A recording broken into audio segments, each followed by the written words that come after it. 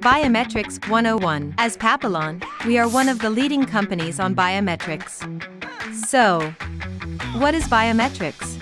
We use biometric data at many points in our daily lives. Even the recognition of each other's faces during mutual greeting constitutes biometric data. The term biometrics comes from ancient Greece. It means the measurement of the living. In other words, biometrics is the measurement of biological elements that make us different.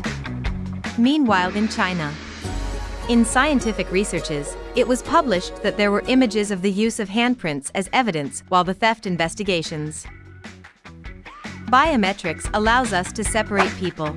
There are many types of biometrics. Examples of physical biometrics are fingerprints, face, and iris. Keyboard striking patterns, gait, and signature can be shown as examples of behavioral biometrics. Biometrics are universal. Everyone in the world has fingerprints, faces, and irises. At the same time, it is unique to the person. Fingerprints, faces, and irises of each person have different characteristics. The use of biometrics has two important purposes. The first of these is authentication, and the second is identification. Let's say you want to enter your bank account with facial verification. The system will match your face data with your instant scan information, which you previously defined, and will only open your bank account if your face information is correct. It's called authentication. Identification means the verification of unknown biometric data.